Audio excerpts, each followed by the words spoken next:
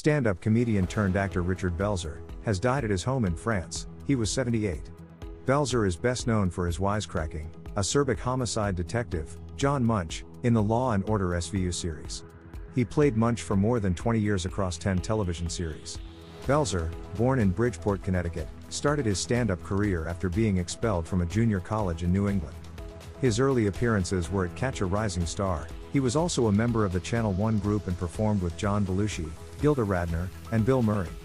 His first film appearance was with Chevy Chase in The Groove 2. In 1975, he became the warm-up comedian for Saturday Night Live and played minor roles on that show. He later said that producer Lorne Michaels backed out on a promise to give him a more significant role on the show. Like his TV persona, he was a conspiracy theorist and co-wrote several books including about the Kennedy assassination and Malaysia Airlines Flight 370.